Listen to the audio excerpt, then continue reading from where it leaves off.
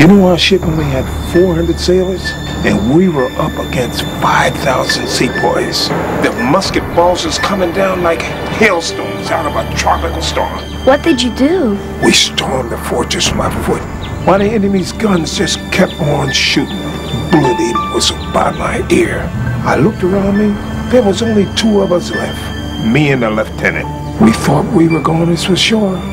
Me and the lieutenant only had 1 cannon to fight with. Just as we were running out of ammunition, the enemy gave up.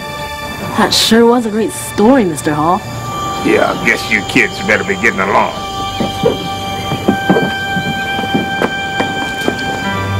Do you think that story was true? Nah. My mom says he's just a silly old man who likes to tell stories.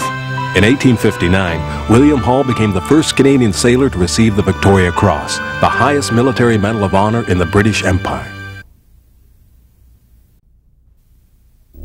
Vous savez, notre navire n'avait que 400 marins et nous affrontions plus de 5000 cipayes. Les balles de fusil pleuvaient comme des grêlons pendant une tempête tropicale. Qu'avez-vous fait? Nous avons attaqué la forteresse à pied. Les fusils de l'ennemi n'en finissaient pas de tirer. Une balle est même venue me siffler à l'oreille.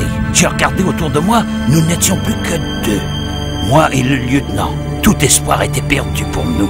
Le lieutenant et moi n'avions qu'un seul canon pour nous défendre.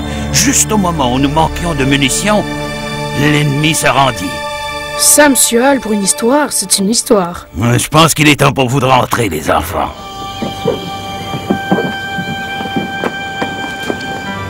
Tu crois que c'est vrai, cette histoire? Non, ma mère dit que c'est un vieux farfelu qui aime bien raconter des histoires. En 1859, William Hall est devenu le premier marin canadien à recevoir la Croix de Victoria, la plus haute médaille d'honneur militaire de l'armée britannique.